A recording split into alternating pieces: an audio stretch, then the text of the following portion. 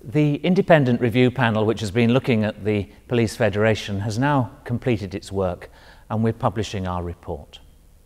We're proposing a very significant programme of reform, but we have a simple aim, which is to ensure that the Federation is a trusted voice for frontline police officers.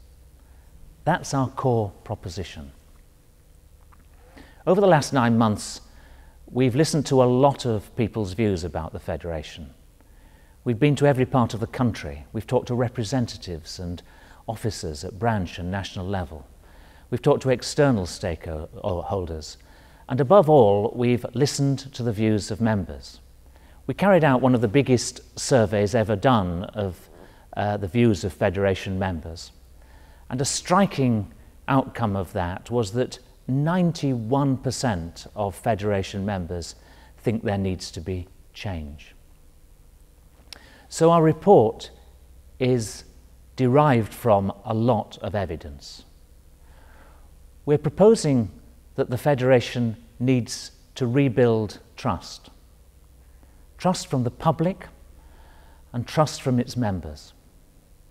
We want it to be more professional in the way it operates, in its standards of behaviour and conduct.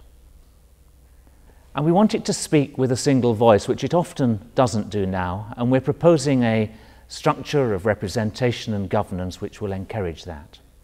And underlying that, we think the Federation needs to show that it's offering value for money for its members' subscriptions and for the investment from the public, which the public makes in the Federation.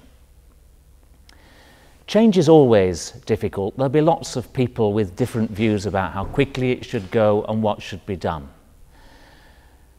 But we really think there's an opportunity here.